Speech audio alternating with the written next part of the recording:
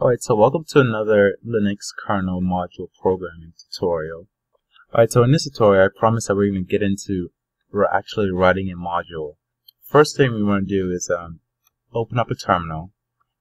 Go ahead and make a directory that we're going to be storing everything inside of.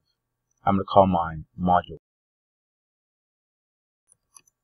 There's nothing inside the file. Alright, so at this point in the game, we're going to make a file and call that file hello. Okay, so at this stage, what we want to do is create a file called hello. And we're going to call it hello.c. You want to do include Linux int. This is for initialization of the module, and this is for being able to recognize that this is a module. So at this point, we want to be able to initialize the module, and at the same time, when we're done with the module, be able to clean up any resources that we've used while the module has been running. And we simply do that by making two functions. It needs to be static because there can only be one instance of these methods. And one thing to mention is that Linux kernel programming is done entirely in C, with some small bits and pieces done inside of assembly.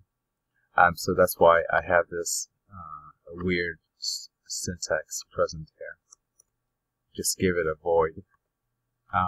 Per the signature of initialization, it needs to be an integer type and hello. For the macros to be able to accept this definition without complaining. And next is something new. And when you're doing Linux kernel programming, you cannot use user space C library calls like printf, scanf, and any of those types of inputs and output mechanisms. You cannot use any C library functions, period. So to be able to display information to the console, we have to use print k instead. And it's not really printing to the console, it's going to be printing to a file, a log file that's kept. And we can later use something like dmessage to display those log information to the console. So this is going to be the entry point for our application.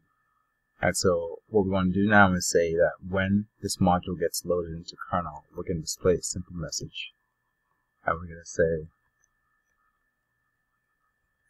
alert, and then say hello world. And this basically just displays a message. This kernel alert is used for prioritizing log information. There are different versions. Static. When we're done with the module, we need to deallocate resources that we've used by saying static void. And again, it needs to be void or static because there can only be one instance of entry into the kernel module and one instance of exit. And here we're going to display another message saying kernel alert. And that's it.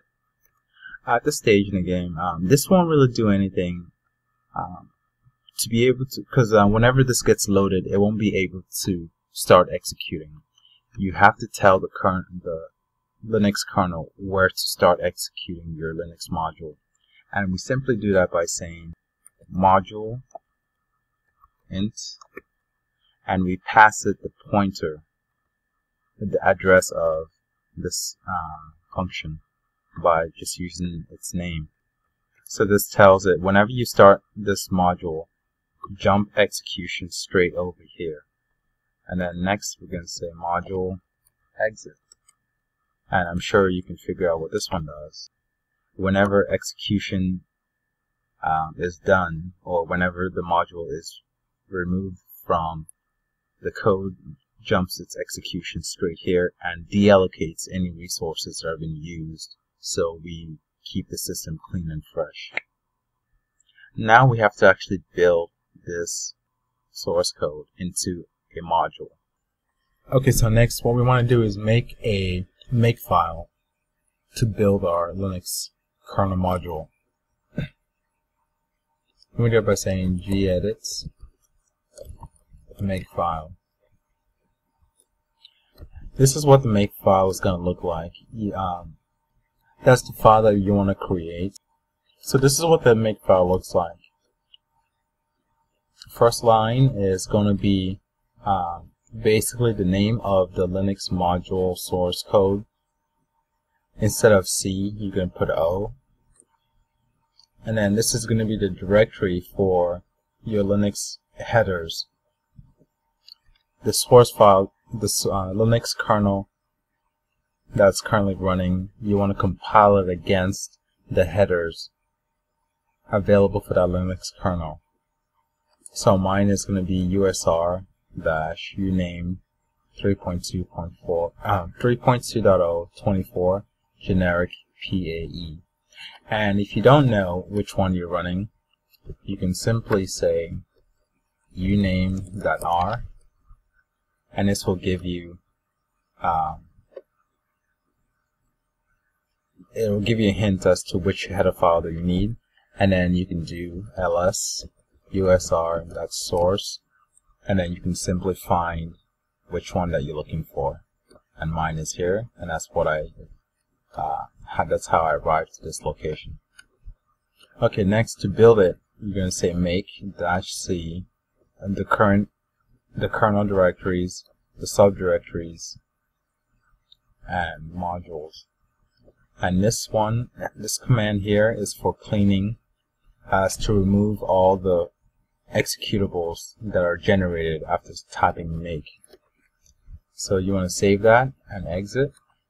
At this stage, all you have to do is type make, and that will start building the Linux module.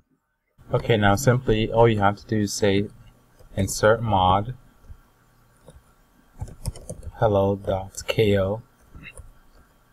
That inserts the Linux module into the Linux kernel, and then dmessage will display the message, because remember, print k does not write to the console.